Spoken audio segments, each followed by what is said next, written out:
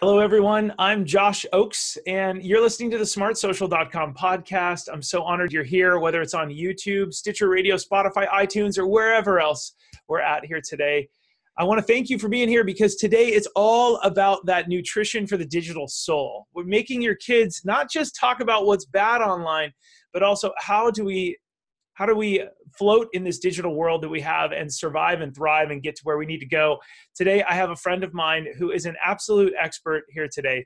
Her name is Erica Spiegelman, and she is the author of an awesome book called The Rewired Life, her fourth book out. Erica, welcome to the podcast. Thank you for having me. I'm always honored when you call and love having these discussions. So show us your book, please, real Yeah. quick. A little plug. This is your fourth book. I'm so proud of you. The Fourth Rewired book. Life. Thank you. You've got a few. We're going to talk about this book in a sec. Yeah. But you have your first book. Tell us really quickly about your books. Okay, so the first book was called Rewired, very similar. But the first book was, a labor of love, and it was something that because I'm an addiction specialist and counselor, and that's my my training. So I originally wanted to write something to give people the opportunity to learn how to be authentic, to have healthy relationships, create good boundaries, learn how to communicate when they entered recovery. So recovering from drugs and alcohol, recovering from anxiety, recovering from depression, recovering from eating disorders, whatever it is in life, we're all dealt certain cards, right? And we all go through certain things. But a lot of the literature that I found out there about recovery was a lot of 12-step based programs. And for me, I've been sober almost 12 years myself.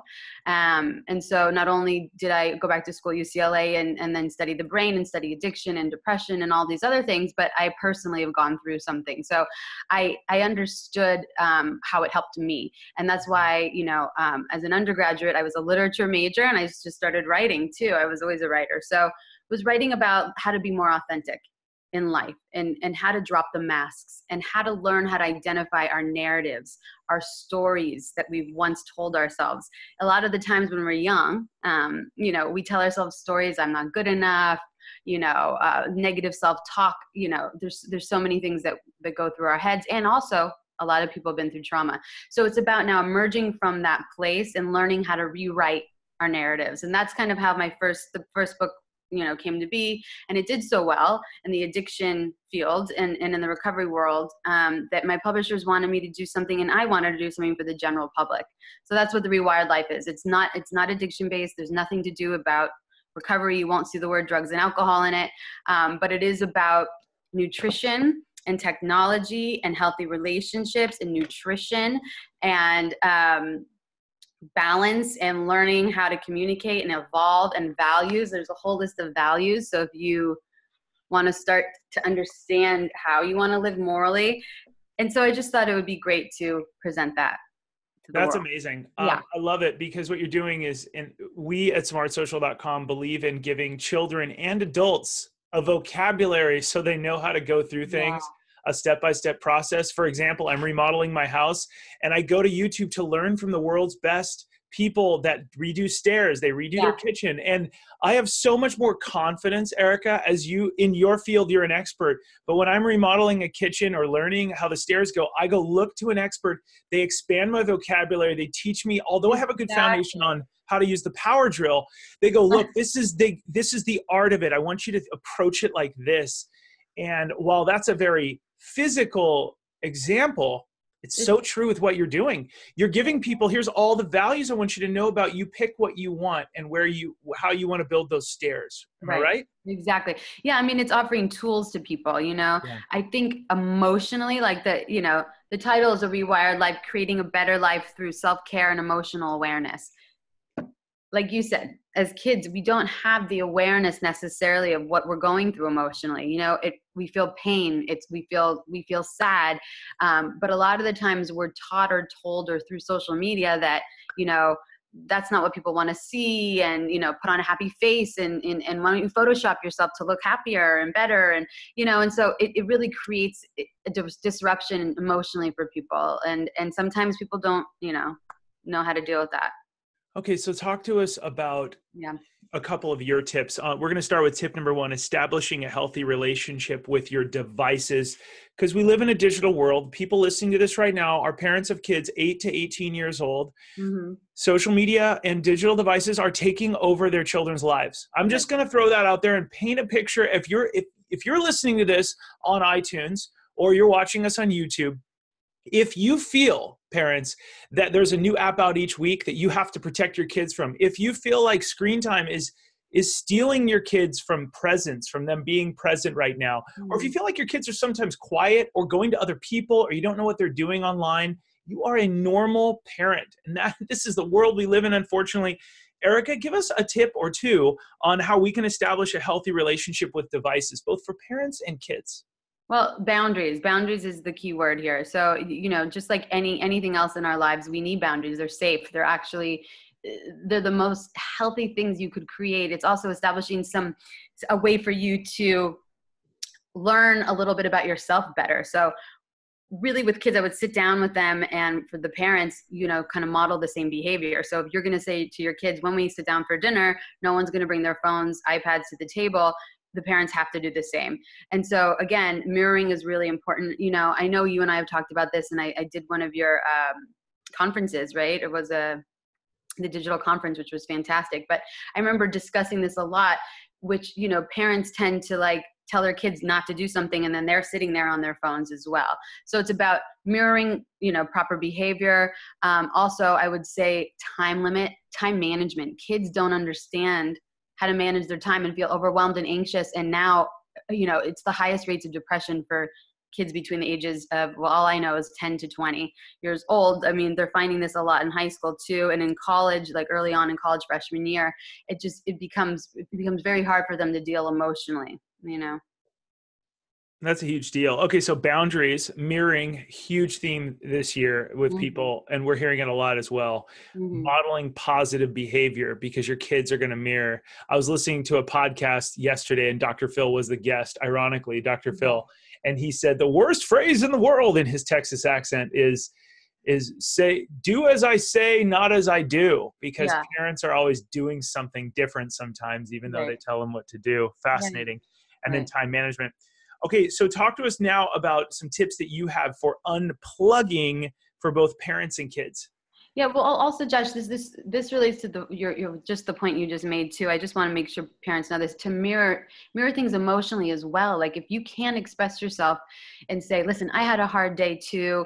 Let's put our phones away. Let's be present together. Or mommy's a little sad. I want us to just connect and bond. Or let's get in bed and watch a movie.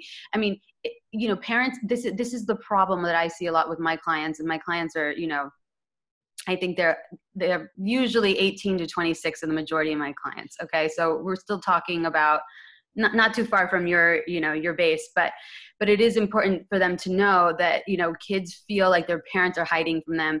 They feel like, my mom's not that emotional or my dad's not that emotional. And yes, they are. Every human being is emotional. Every human being is going through something. So, stop hiding from our children. Let's be real with them. They appreciate it. They also, again, will model what they see, so if you could show them that, you're vulnerable, then they'll be vulnerable. I'm sorry, I just had to get that in there, but yeah. I love that. That is really great. Rather than just modeling good screen time, putting your phone down, but also modeling being vulnerable. And you know what? And also my aunt, I have two teenage cousins who are, one is 14 and one is 16. And they, every time they post and they don't get enough likes, immediately they erase the post. And so I've had a lot of talks with them about it. And their mom, who's my aunt, she was saying to me, I had to get off certain accounts. I was feeling anxious. I was comparing. And so parents are going through the same things. Their parents are on Instagram. Their parents are on Facebook. It's not like adults, don't know from social media. So it's, again, if you can relate on that level, like, hey, if something's making you anxious, let's unfollow it. Let's talk about it. Why is it making you anxious? That's so true. Anyway, I like your layer on that, your take on that. Yeah. Okay, let's jump on to unplugging. What are some tips parents and students can use to unplug with this addiction that I'll be the first to say it, and I'm the first to say it on stage. I'm addicted to my phone. And I don't think enough people say that. I think I have a inbox addiction with Gmail and everything else. And as soon as we say that, then it's easier to get over it. What Yeah. are some tips that you have to help people like me or students? I mean, a 1 hour a day rule is what I tell people is like put down the phone for 1 full hour a day, whether that's going out in nature, going outside, exercising, being at home and reading, writing and journaling, whatever it is, but it is really to unplug. And also I try to say like, do the TV time later. It's an hour to have some healthy solitude. And that's really the issue is like, we think we're okay. Isolation and solitude are two different things. So isolation is, unplugging and doing something that is not good for yourself, and kind of being alone. And healthy solitude is being alone and doing something that is really wonderful for yourself. That's nurturing, that is honoring what you love in life, And so for me, it's just simple. It's an hour rule. And if you start that, it's just like meditation. If you do a 5-minute meditation every day, you'll slowly feel better, I mean, people that learn how to meditate, it's like they jump to like, oh, I should do an hour, I should do 20 minutes. Just do 5 minutes. And just like I say with, unplugging, it's like just an hour a day. Mm-hmm. Mm-hmm. If you can. I mean, you think about it, it's not that long, Yeah, and let's get practical. Could it be a hobby that doesn't include a screen time? For me, it's using the power drill on painting or something. And honestly, tell me if this is unhealthy, but I'll podcast while I do something mindless like painting the remodel. And it's so much fun. I have way more energy at the end of it because I'm learning and I'm doing a dumb move. Now, if there's measurement and I have to cut and stuff, I just can't do both. I have to turn it off so that I can do my calculations. But it's so much fun doing what I call dumb work where you're painting and it's qualitative, not quantitative. Right. I feel stronger at the end. Is that what you're talking about? That solitude that can be good? Yeah, there's no wrong or right way to do anything, right? So if for you, you're learning and you are soaking in information that makes you a more happy, healthy person, then that's great. And it's while you're doing another hobby that you enjoy, right? I think that's great. But also, but sometimes we do, I'm just saying, here and there need quiet. We need to hear our own thoughts because we live in a world of distraction, Josh. And this is what this is all about, is like distracting ourselves with apps and phone and email. I don't want everyone to be distracted because then guess what? You lose the voice of the most important voice of your own. Like that's the problem, is we hear the voices of NPR. We hear the voices of, people on podcasts. We hear the voice and guess what? I have no time to actually process and think about my own thoughts. And so again, in moderation, yes, do something, do a hobby and one day do it in silence and one day do it with the podcast going. That's good. You can hear that inner silent voice. I love that. Okay. That's terrific. All right. So we've talked a little bit about some healthy relationship tips. You've talked about boundaries, mirroring, time management, isolation, the bad solitude and good solitude, good stuff.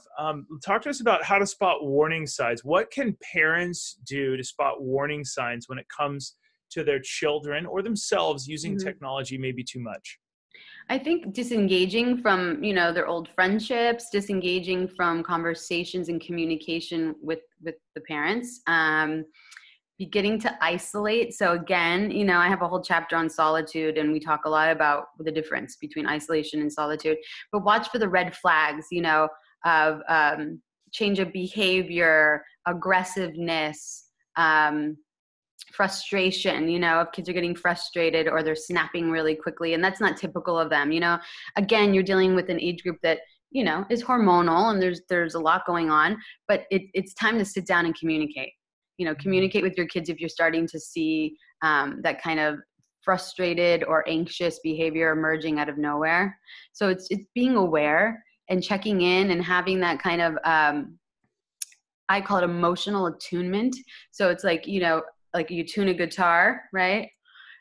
We also tune into each other. So if you came home from school, Josh, and I saw that you were a little frustrated, I wouldn't just say, "What's wrong?" in the other room. "What's wrong?" "Oh, nothing, Mom." "Okay, what do you want to eat later?" No, it's sitting down and looking you in the eyes. Okay, making eye contact and sitting there, in the same room and saying, "Tell me about your day. You seem a little anxious. You seem a little sad. What's going on?" Instead of this like floating conversation through a house, or I see, parents pick up their kids like, "Oh, when I pick them up, we talked briefly."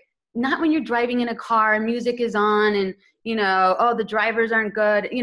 that's not attuned to your children, you know? And so really it's just about making eye contact and sitting there and having some moment. That's powerful. Okay, talk to me more about how to be vulnerable with your kids. There's people that have listened to some of our past episodes where some of the guests have said, love on your children, and this is what they generally want to hear. Talk to us about what are some tactical tips or some tips we might not have thought about how to be, let's set relevance aside, how to be relevant with your kids, but how to be authentic and vulnerable so that they can see that in the parent.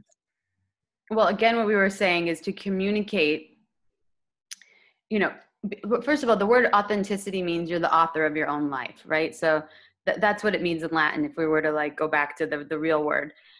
So you are the author of your own life, and all of us are. And so for that parent, it's important for your child to know that that parent is writing the story as they go, that they experience the highs and lows that these kids are going through, that they're having tough times, that they have issues with their friends too, that they have issues with their bodies as well, that they have issues, you know, in general, in terms of insecurity and fears and joy and all these things. You know, it's just important that parents allow their children to see them as vulnerable, as that they can also endure. They can also go through, you know, emotions that maybe aren't so comfortable, you know, because if that's the thing, is like, we can't put a mask on all the time. The whole point about authenticity is taking off the mask.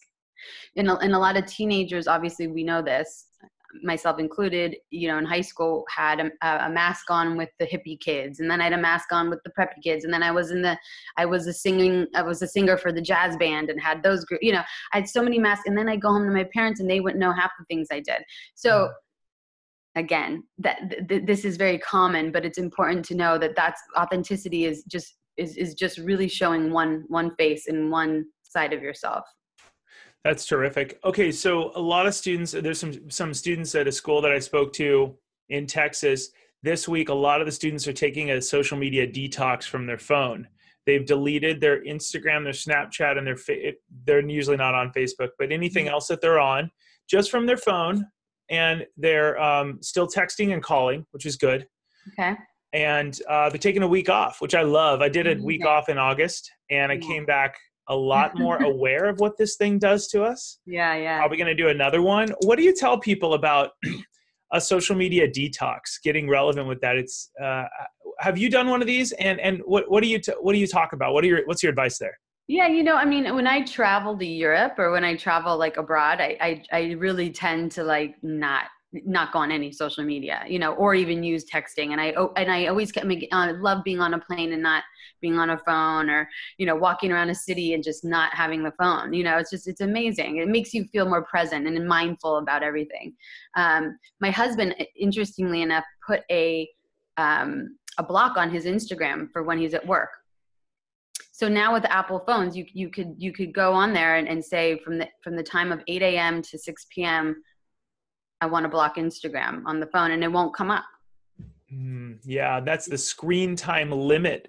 For everybody listening right now, you go to your, just to get super nerdy and tactical, you go to your little settings button, which we're going to hit right there. Yeah. And then if you scroll down and you type in screen time, SCREEN, you'll see screen time. Those of you that are on YouTube joining us, you'll see that up at the top. A little hard to see. Click on screen time.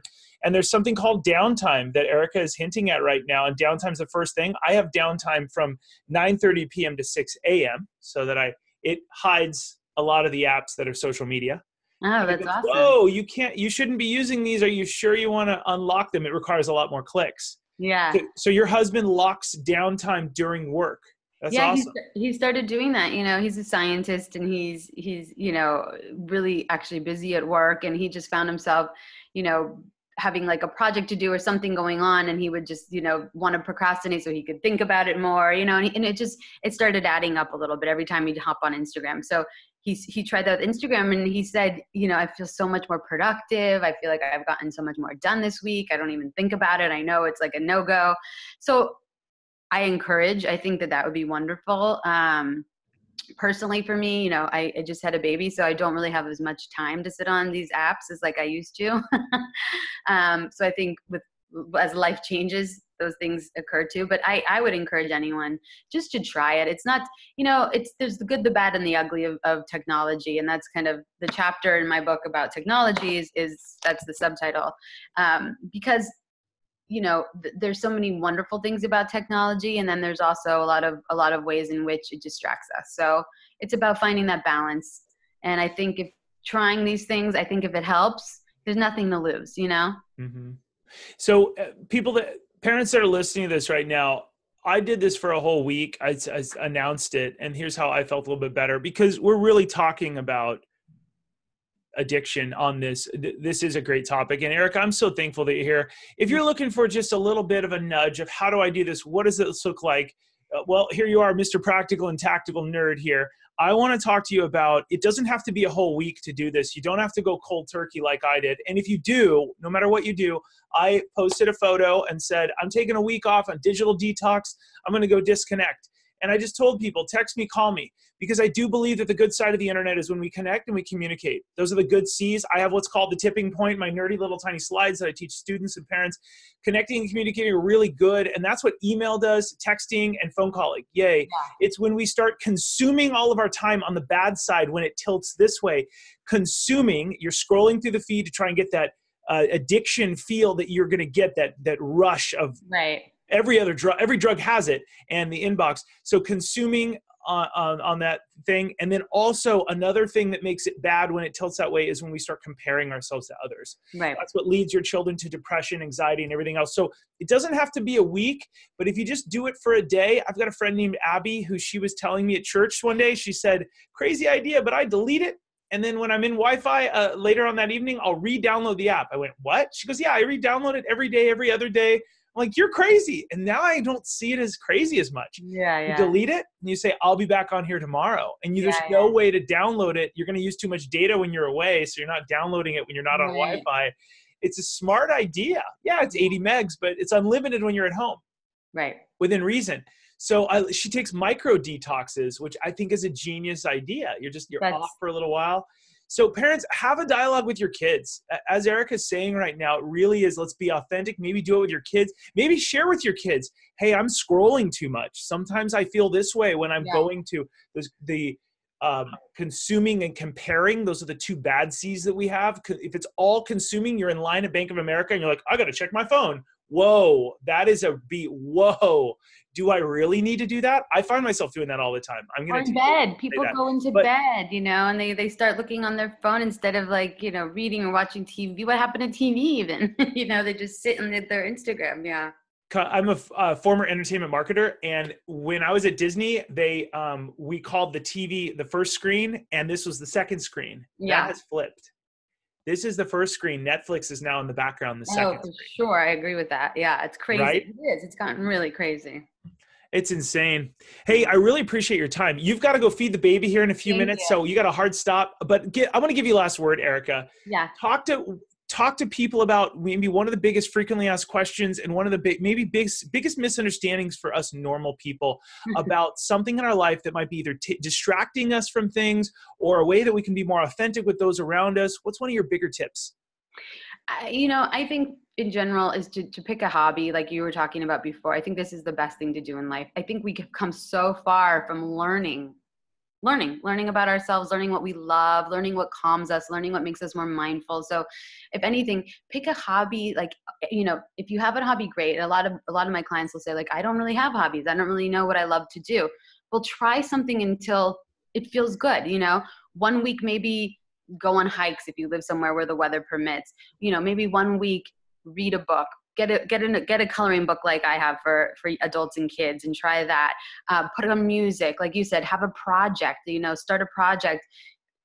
Paint. Do something. Learn a new language for a week. There's so much to do out there. Instead of us sitting at home on these phones or iPads, it's to pick a new hobby every week or be interested in something and learn. Try something new every week. I couldn't agree more with you. Now, I have something really quickly I want to share with everybody. And Erica, thank you for joining us here today. Yeah. If you want to take the next step and want to keep your kids safe online, we have a brand new 100% free webinar at smartsocial.com that is designed to do something a little bit interesting. And I'm going to share with you all right now. It's called How to Navigate the Negative Effects of Student Social Media and Help Your Student Shine Online. 100% free. You can instantly unlock it. And it has some of the bigger questions that we get all the time. Why should you hold off until this very important age to get your student a cell phone? The next is the right age, the correct age for students to start using social media. And yes, we're going to show you our menu that psychologists and counselors all over the world suggest, and we've adapted to make it work for families. The 7 apps your students should avoid, then why you need to talk with your kids about these 4 dangerous social media challenges, one of them being Momo. Even though it is a hoax, it's an opening for a dialogue. How to find out what your kids are really doing online. I give you some tactics, tips behind the scenes on what to do, what you can do to get your kids off their screens. We have a bunch of nerdy techniques. We've already talked about podcasting, a few other ones. What every middle schooler and why they need to actually start planning their online footprint in middle school. We teach you about Google results, Instagram, a website portfolio that gets the kids thinking about their future with a purpose instead of right now as a pastime. I also teach you something really important to protect your children, how to turn off Snap Map and how to find out if your student has a second Instagram account that we call a Finstagram account. You can click the link below to join either our newsletter or our free webinar that costs you nothing. It's instantly on demand. You can take it here today. You can share it with as many people as you want. Educators, this is a free resource that we have for all of you out there. We are in the business of making sure you can navigate online safer. Erica, I want to thank you today for your time. You're so helpful. Thank you for everything. And I love your site. I want to go on there myself. Thank you so much. All of you that are listening today, go pick up Erica's book. You can click the link below to order her brand new, The Rewired Life, on Amazon or wherever it's sold. And we are at Smart Social are here to help. And as always, not to plug, but keep it light, bright, and polite because your kids are watching. And let's all make sure that we're using social media in a way that's positive and full of gratitude. Thanks for listening. We'll see you guys all very soon. Erica, you are awesome. Thank you. Bye.